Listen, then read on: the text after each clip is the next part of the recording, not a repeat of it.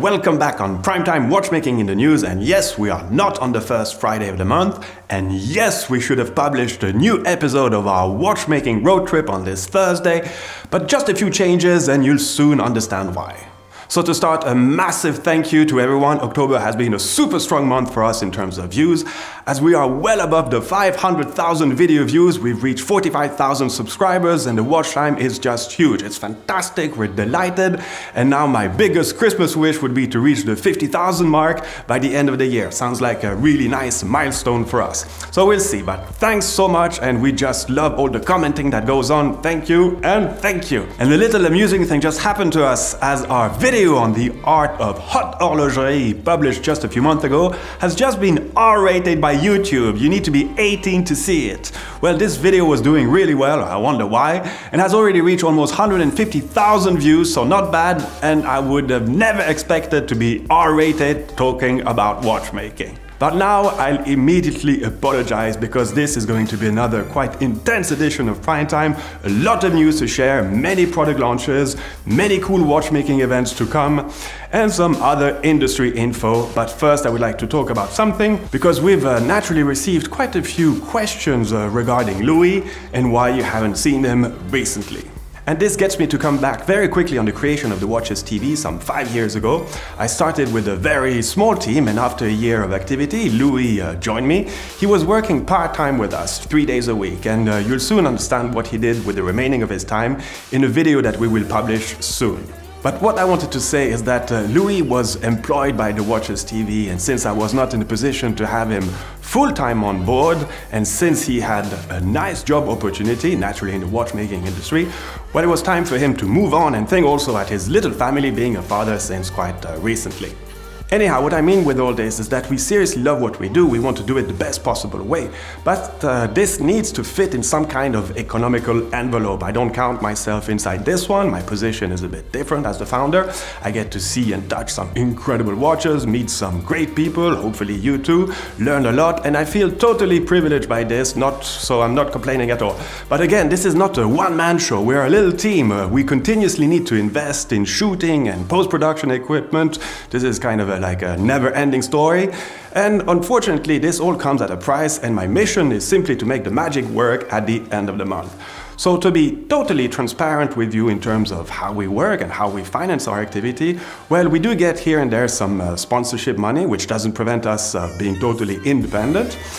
We also sometimes produce films directly for some people and brands, and very importantly, we produce timepiece video pack shots used by some brands.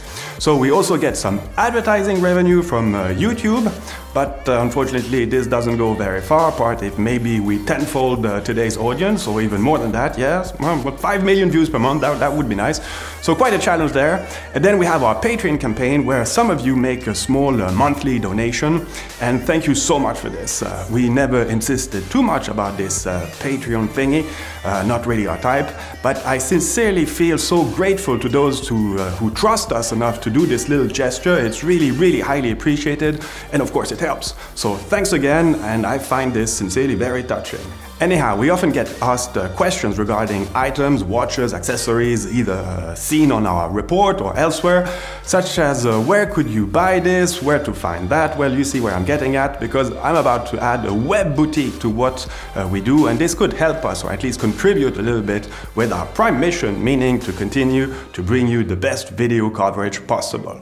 So we're currently working on the first inventory of this watches boutique. Things will also take a bit of time. We're looking at accessories, books, winders, you name it. But the big question is, what do you think of this idea? We're naturally open to your thoughts, so please don't hesitate to contact me if you want to share any ideas, either on the commenting section of this YouTube channel, or you can send me an email directly at mad@thewatchestv. Yes, mad are my initials, and many people know me by this. Actually, some people only know me by this. Okay, so this was it for this little prelude to Primetime, and now let's get serious with some intense watchmaking news, and let's start with the latest noticeable product launches. And I will first talk about the limited edition introduced by IWC in homage to the founder of the company, Florentine Ariosto-Jones, who left Boston to set his watch company in Schaffhausen, Switzerland in 1868. This watch is the IWC Portuguese Tourbillon hand-wound edition DH Craig USA, and this name refers to the uncle of Mr. Jones, who apparently helped finance the early stages of the company in the first movements. This watch comes in a rose gold case with a silver plated dial, and you'll see the tourbillon through an opening at 9 o'clock. So a little tribute by IWC to the origins of the brand, and this watch, limited to 27 timepieces, will only be available on the US market and special US retailers. And to conclude, this watch is priced at $50,000 US dollars, and yes, we will use as much as possible dollars to make things easy for everybody.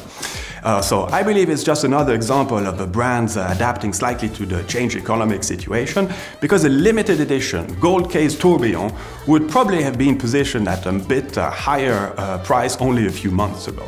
And in that direction, and listen to this, we also saw Baume and Mercier come with less than $1,000 watches with a new collection called My Classima, kind of the cheap version of the Classima line, an emblematic line for the brand.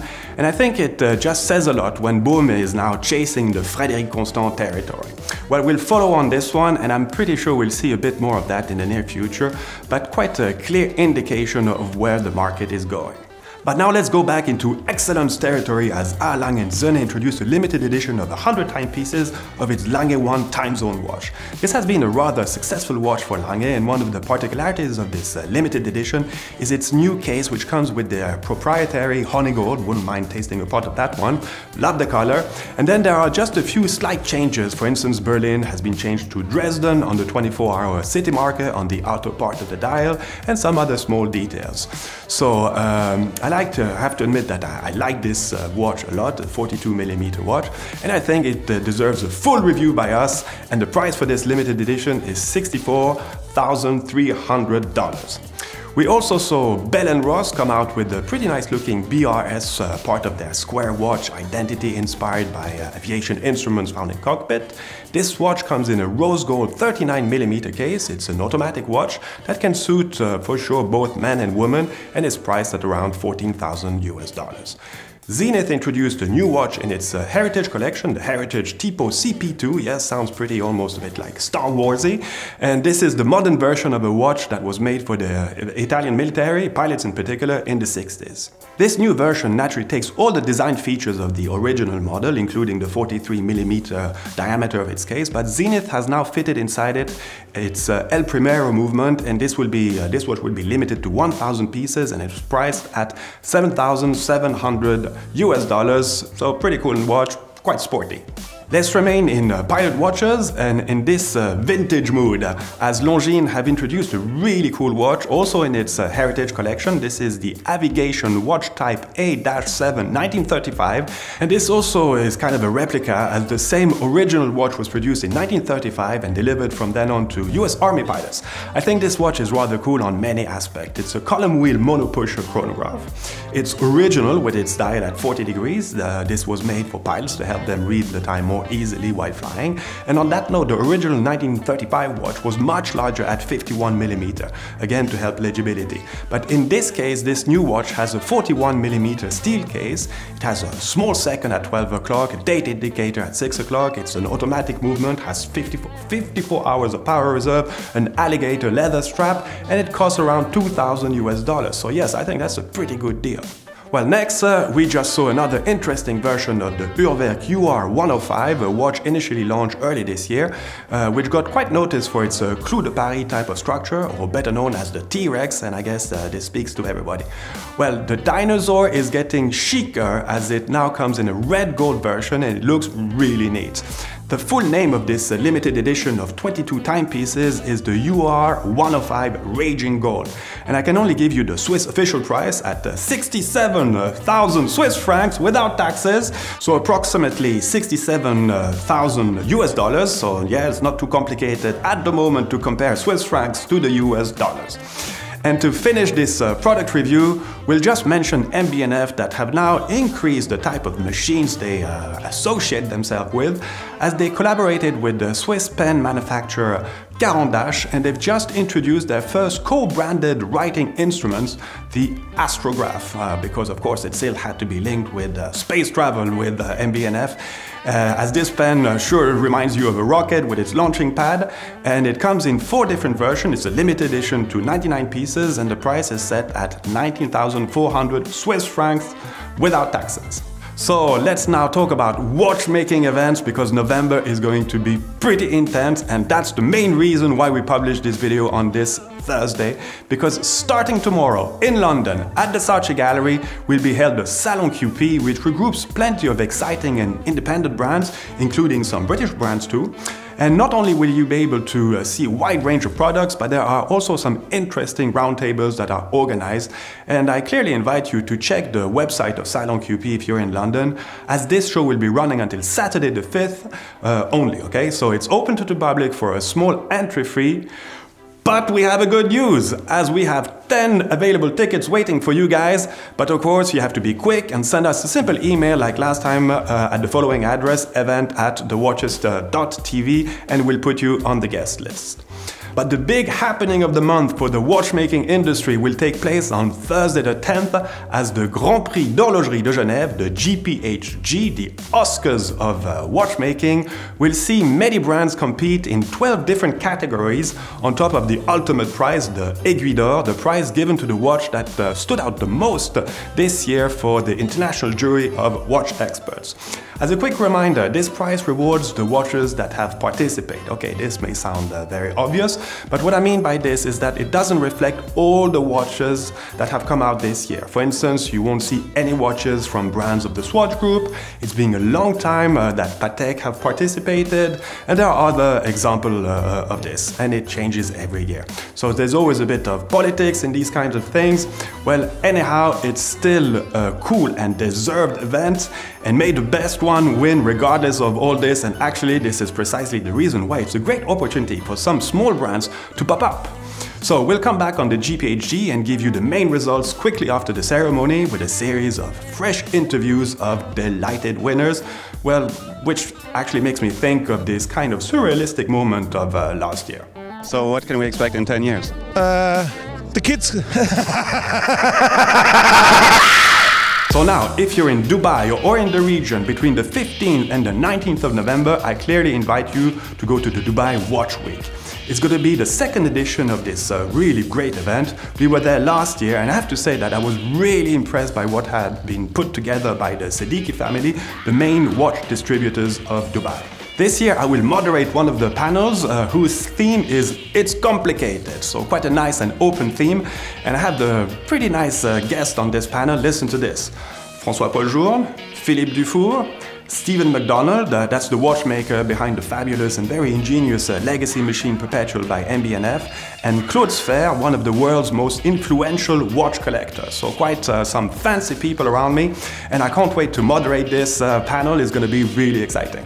But quickly, coming back on last year's edition, this event was all centered around the notion of watchmaking education. What can be done to better share the understanding of watchmaking, and how not to fall into simple marketing considerations. But so it's really the idea is to focus on the notion of substance. There was nothing commercial, but mainly a great moment of sharing and constructive discussion. So looking forward for this one. So we will be there again, and the event has gotten bigger this year, as it will take place not only at the Dubai International Financial District, but also at the Dubai Mall between the 15th and 19th of November, and it's open for everybody. And sorry, but last month I forgot to mention the CIAR, that's the watchmaking salon taking place in Mexico City. We had been there a few years ago with much less hair, but I was told by the organizer that this year's edition went really well, as Mexico is quite an important market for many brands. And we also didn't mention Munich Time, Germany, a salon that just occurred, and I don't have much yet information about it. So again, sorry not to have mentioned these two venues. But November is the month for some important watch auctions here in Geneva, as all the main auction houses will host their sale between the 12th and the 15th. So you have Philips and its incredible trilogy of Patek Philippe reference 1518, something never seen before, so probably some high price tags will be reached there. And this specific sale will take place on the 12th, but it continues on the 13th for Philips with some other lots. Antiquorum will also have their auction on the 13th, and I'm interested in seeing what the Triptyque by Gégère Lecoultre will fetch. This is a very complicated reverso, to make it very short. But I'm also interested in the Tourbillon pour le Mérite from Lange from 1996. Well, it's going to be interesting, we'll see. Christie's is on Monday the 14th with its special theme auction around the 40th anniversary of the Patek Philippe Nautilus. And finally, Sotheby's on the 15th. So if you're interested in vintage watches, it's really easy to go on these auction houses' website and do a bit of scouting and research, since I quickly remind you that anyone can bid online and sometimes you can have a nice surprise and do some pretty good deals. It's, for instance, quite a cool way to enter the world of complicated watchmaking without having to pay this hefty price of that first buyer. Okay, now this is enough. Sorry for the length, but a lot to share, and congratulations to all of you that made it till this very last second. And I guess you understand why we didn't publish an episode of the Watchmaking Road Trip. It would have been a bit much this week. But don't worry, we will publish this next episode on Thursday next week, things getting back to normal. So all the best, thanks for watching and sharing, thanks for your time, see you soon.